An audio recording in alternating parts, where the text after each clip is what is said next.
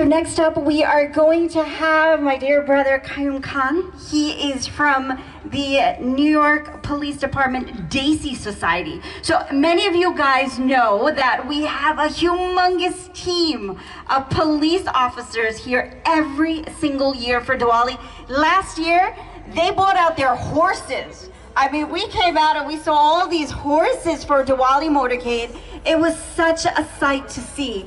And you know, one of the people behind this is my brother Khayome. We have Brenda Reddick from the 106 precinct. We have all of these police officers. Please give them a big round of applause, because they allow us to have this program here year after year. And we planned this in 2 weeks.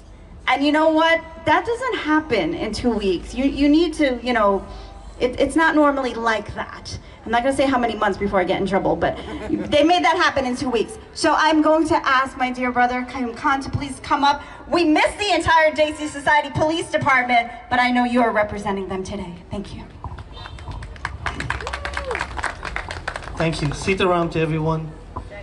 Happy Diwali to all my Hindu brothers and sisters here in the United States, in Guyana, in India, and around the world. Yes, we missed this parade. We always join with Sister Lakshmee and the girls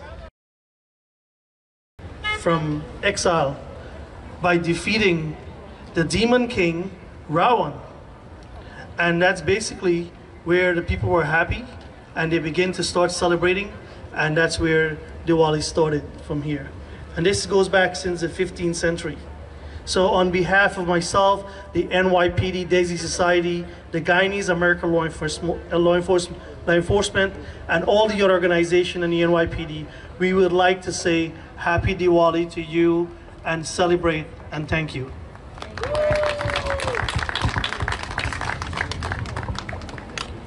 Thank you so much. On Liberty Avenue. I want to see more horses. I do. So I want to